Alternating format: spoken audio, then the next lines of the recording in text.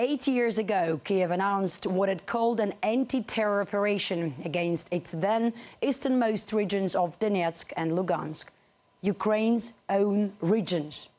The reason? Their disobedience to Kiev's new rulers that came to power after the brutal events known as Euromaidan and the overthrow of the president. Traditionally having close ties with Russia, the area known as Donbass in eastern Ukraine accused Kiev's new authorities of Russophobia and refused to recognize them as a legitimate power. Anti-government protests raged in all major cities in the east.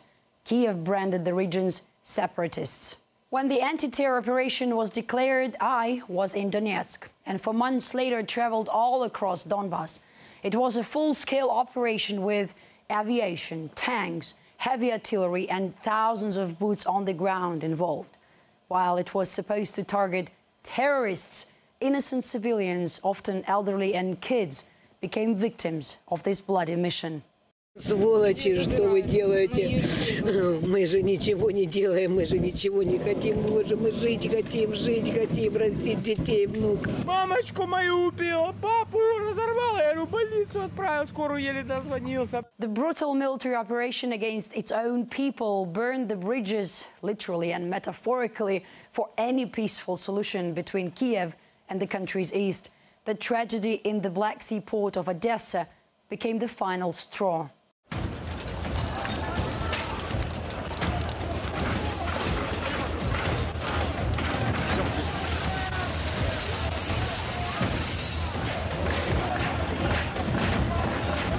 For 8 years, the slaughter of so many civilians in the Donbass has gone almost completely unnoticed by the international community.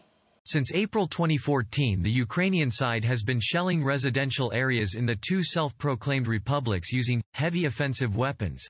At least 5,500 civilians have been injured.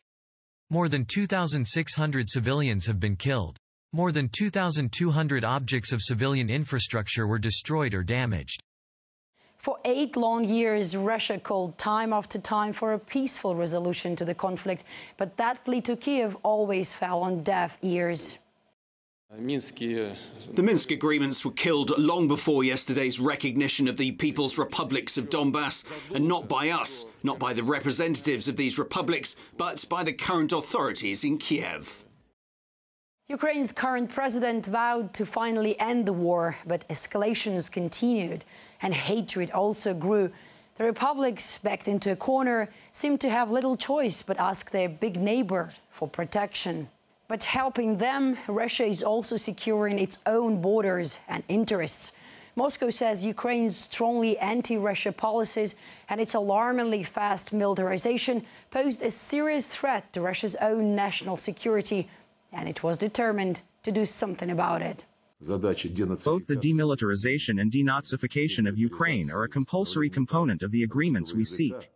50 days on, both sides have lost many lives, both military and civilian, and seem to be close to losing hope for a quick and non-military solution. The aim was to fight the anti-Maidan movement, which was in eastern Ukraine, South Ukraine.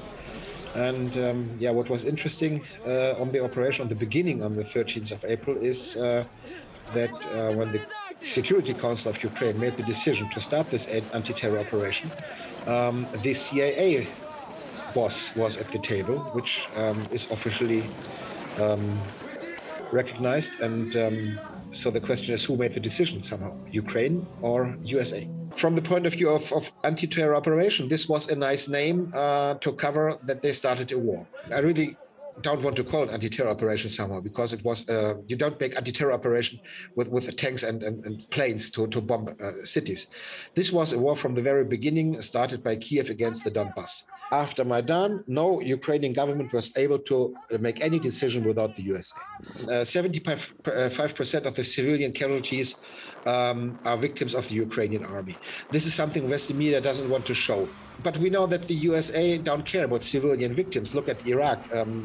There are 600,000 to 1 million people died on the operations of the USA, and after that, it's quite obvious that the USA wanted the war in eastern Ukraine. for one simple reason. From geopolitical interest, the US wants to divide Ukraine from Russia. And what can divide two countries better than a civil war with ethnic Russians in the Donbass against the Ukrainian government or vice versa?